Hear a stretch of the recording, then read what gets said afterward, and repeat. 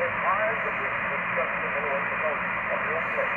Really, it's hard, you know, because you've been around enough to know that sometimes things haven't worked out. You put your trust in the Lord, you said, God, you will so and so. You took them home, and that was just one form of healing, of course. And that healing takes more than to bring you in here. And then when, you know, it'll jump back over there and remind you of some of these things that you might have done out there the way you think you like things to done out. But then you're so sometimes it's for you.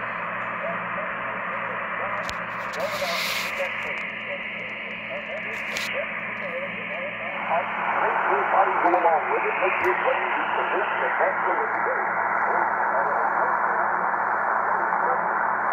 He said, you know, when I came into this world, I didn't have anything. When I leave, I won't take anything with me. I might as well just go ahead and trust God. Isn't that amazing?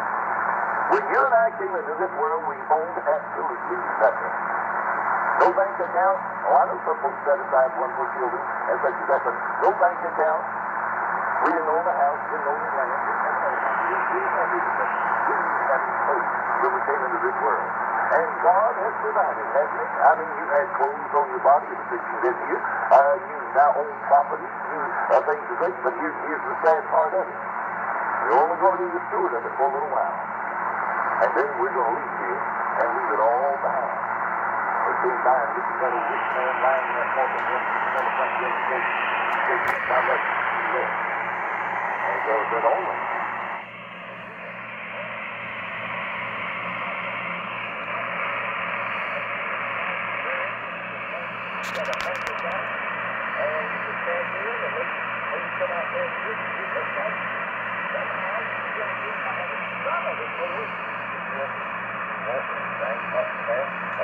I just put your full trust in the Lord with all thy heart.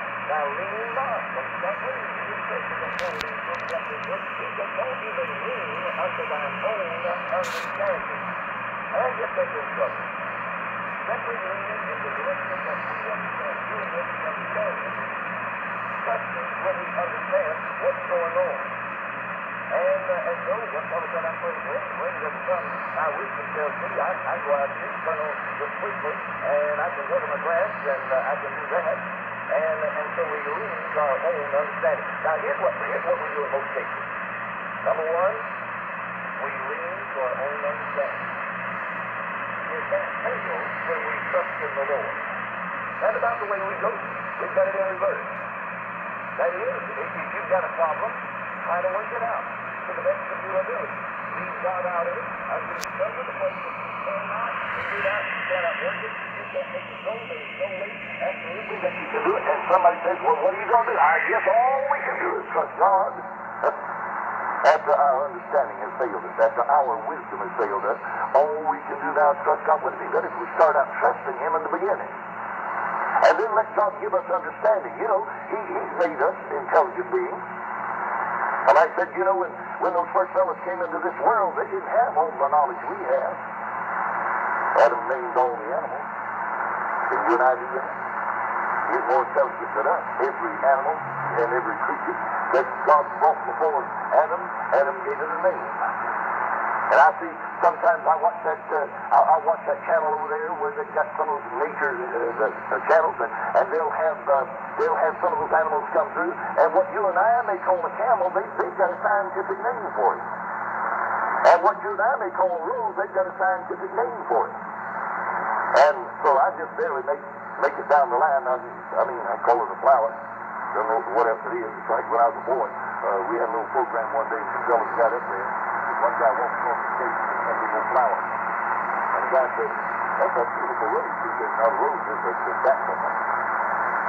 No, he said, that's a rose. I know flowers, that's a rose. He said, it's a chrysanthemum. He said, if it's a chrysanthemum, sell it. He said, it's a rose. And it's just an easy way out. So he named them all. He was highly intelligent. So we usually start out leaning onto our own understanding that everything else fails. Then we put our trust in the Lord. Now, in all thy ways, all of us, not some of us, in all thy ways, acknowledge Him, recognize Him. Whatever way of life you're taking, whatever you're doing in life, whatever you're doing today, acknowledge Him. Do it. Just go ahead and do it. Just go ahead and pick out some place you want to go or some direction you want to go in and hold the person in it.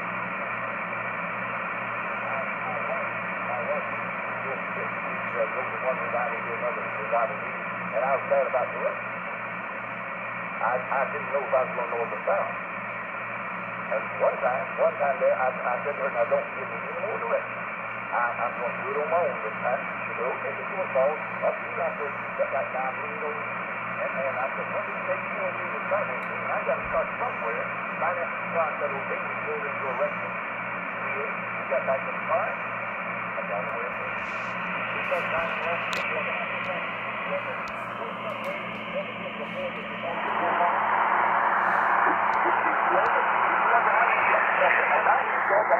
When I was a kid, that's why they said we probably had been here before and we've been reincarnated, and so we're remembering what we saw when we were whatever before we are what we are now.